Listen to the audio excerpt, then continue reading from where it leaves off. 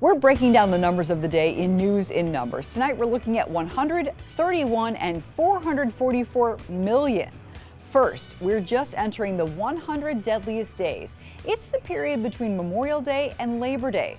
AAA says it's the most deadly time for teenage drivers and the people who share the road with them. In the past 5 years, nearly 3,500 people have died in crashes during the deadliest days. Next, there's no stopping him. Jeopardy James now has a 31-game winning streak. In total, he has won more than $2,382,000. See if he makes it to 32 tomorrow night at 7:30 right here on 10 News. And don't change that channel, because tomorrow on Nightside you'll find out if you will take home more money than Jeopardy James. The Mega Millions jackpot is now at $444 million. We'll have that drawing for you live tomorrow at 11.